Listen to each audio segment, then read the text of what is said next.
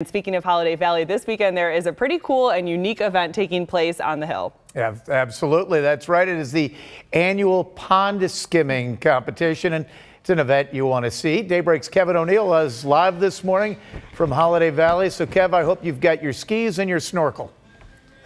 No, I'm not doing it. It's not ready yet. Darn, I was gonna, but the pond isn't ready yet. Darn it! Holiday Valley, I've had fun here in the winter. I've had a lot of fun here in the summer. I've had fun here in the fall. And now spring, Dash Hegeman. Nice to see you. How you doing? I'm great. Thanks for coming down. What is pond skimming? Pond skimming is our end of the year celebration. We get a lot of people here just to have a big party and watch people attempt to make it across a rather icy cold pond. Yeah, what are the rules here?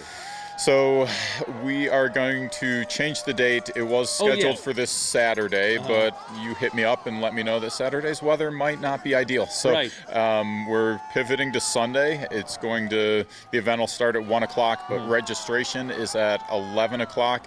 50 people, first come, first serve to sign up. It's always a popular one. People show up early just to get in line and wait to sign up to make it across the pond. What is the strategy?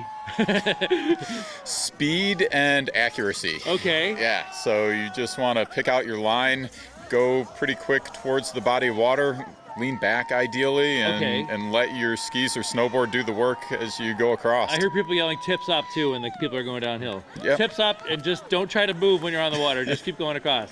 Man, oh man. But there are prizes given too. Yeah, we're gonna have a judging categories of like best splash, which people always really appreciate, best costume. There's no theme for it, so get creative and come out with a fun costume and really take advantage of the end of the season and having a good time here. It's free. It's free to do it if you register ahead of time, and it's free to come too. What's it going to be like for everybody else?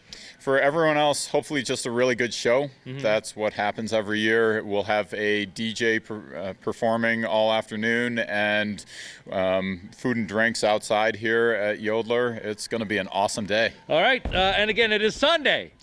Because Patrick Hammer, who's right 91.7% of the time, says rain and wind for Saturday. So, and I agree, and I emailed Dash and I said, if you guys can move it to Sunday, it'll be better for everybody. So they're doing it. Sunday, 11 a.m. to register, and 1 p.m. things start going downhill.